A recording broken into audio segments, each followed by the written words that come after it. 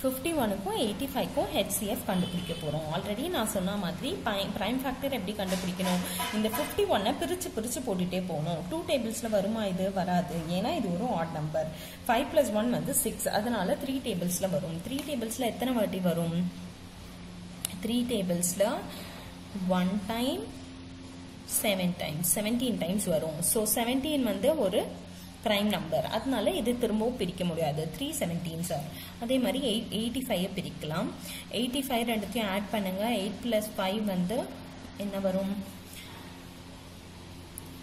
13 வருது. ஸோ 1 + 3 வந்து 4, அதனால 3 டேபிள்ஸ்ல வராது, 5 டேபிள்ஸ்ல தான் வரும். 5 டேபிள்ஸ்ல எத்தனை வாட்டி வரும், 1 டைம்ஸ் 35 வந்து 7 டைம்ஸ்.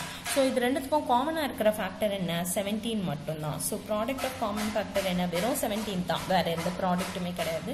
ஸோ ஆன்சர் வந்து 17. ஓகேவா?